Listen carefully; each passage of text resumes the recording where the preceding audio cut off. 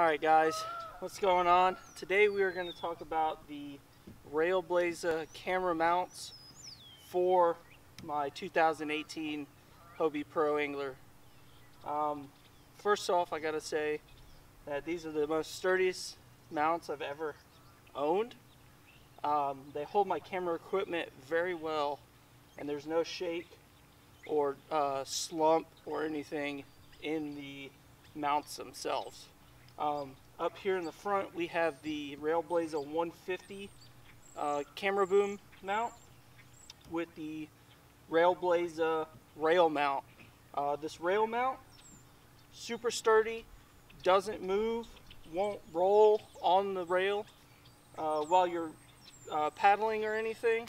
And then these platforms up here where you can mount your cameras and in different configurations as you please. Over here we have the Railblaza 600 camera mount along with, again, the Railblaza rail mount on there.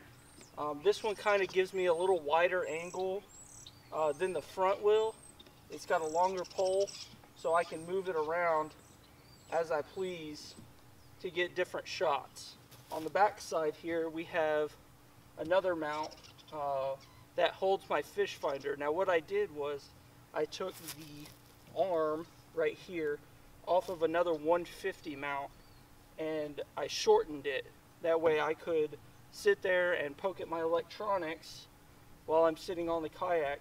Plus it gave me an extra mount for the other 150 mount so I could get a little further extension. Alright guys, so to remove any one of these from the actual H-rail mount, all you do is click this little button to the side and it pulls out like that. That way, you know, you can click it back, put this little rubber piece in there, and you're good to go. None of your equipment's going to get in the way when you transport. None of it's going to fall out. Now, if you happen to leave it in there while you are traveling, this thing is sturdy enough to where it's not going to come out. I mean, I'm yanking on this thing pretty hard. So the locking system with the starport of the mount gives it that great sturdiness when fishing out on the water. Alright, so these great little pins right here, all you do is pop it out and those come apart. Each one of these little gray bands is a locking system that you can lock and unlock.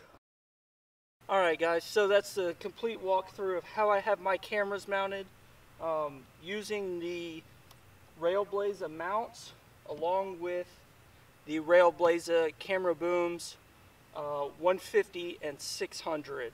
I hope this helps everybody.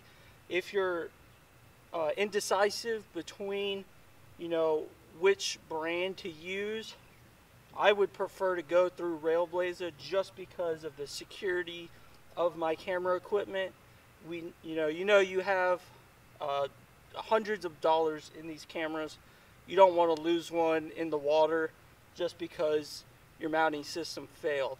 If you like this video, hit that like button. Please leave a comment below letting me know what system you use to secure your fish finders and your camera equipment. Hit that subscribe button, hit that little bell so you're notified when I put out a video. Thanks for watching, and we'll catch you next time.